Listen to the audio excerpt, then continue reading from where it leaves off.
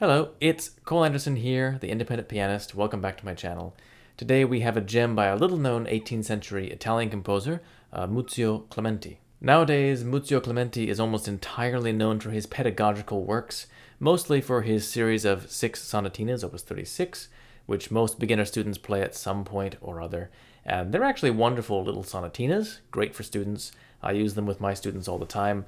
They're really wonderful, but it's unfortunate that his place in history as not only a great composer, but also one of the foremost virtuosi of his day has been unfortunately overshadowed by his near contemporaries like Beethoven, Mozart, and Haydn. And this might partly be due to the pianistic duel that Clementi engaged in with Mozart at the court of Emperor Joseph II in Vienna in 1781.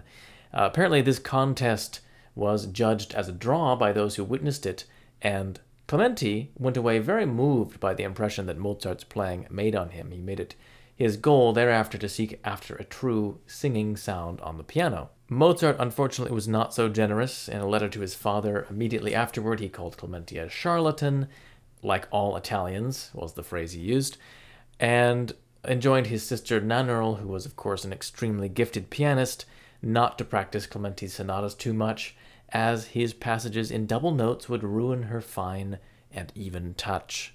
So it's unfortunate that history kind of just took Mozart at his word here. I mean, this was probably just jealousy on Mozart's part.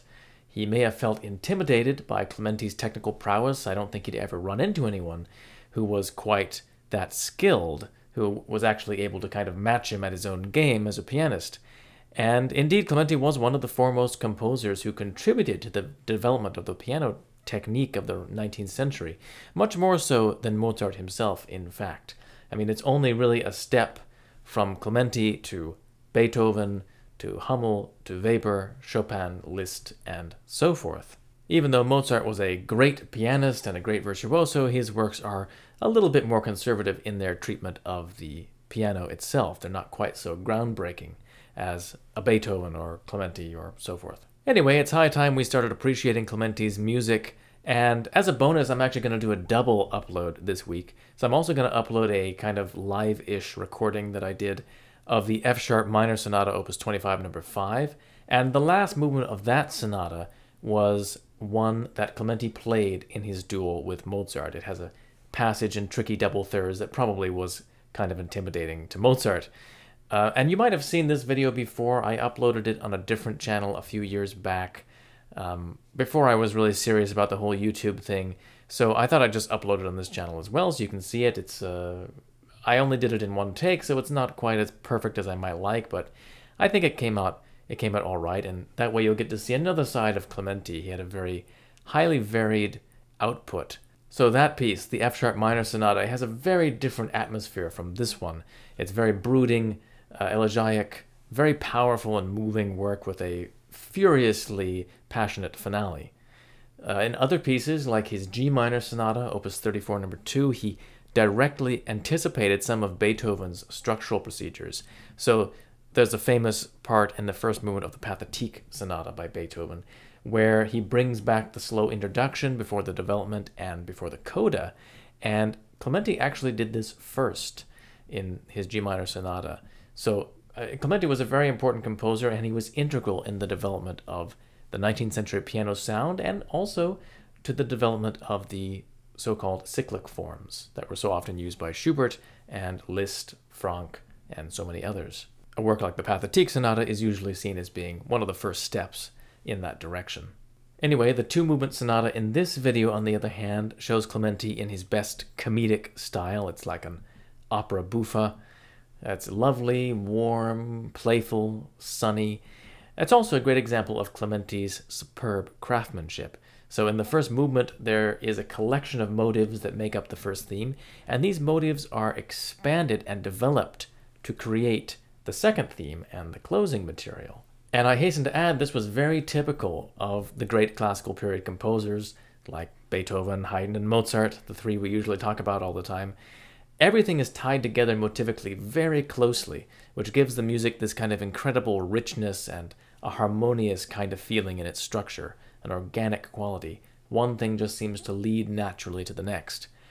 So there's already a highly developmental approach just in the exposition of the first movement before he even reaches the development section. In the delightful second movement, Clementi invokes some counterpoint. There's a canon in the main theme, basically just like a round.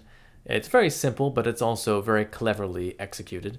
And again, everything develops out of the intervals of the first theme. So it starts with a half step, which is then taken separately from that theme and developed in various places.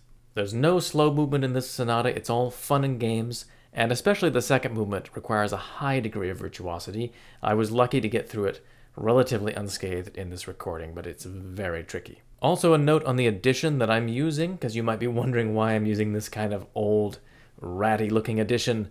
It's actually taken from the original edition published in Vienna by Artaria. The original editions for many of Clementi's 50 or 60 so sonatas are very happily available through the International Music Score Library Project, IMSLP for short, and it's much better to use them than the various editions you tend to find of collected sonatas by Clementi published by Schirmer and Kalmus and whatnot.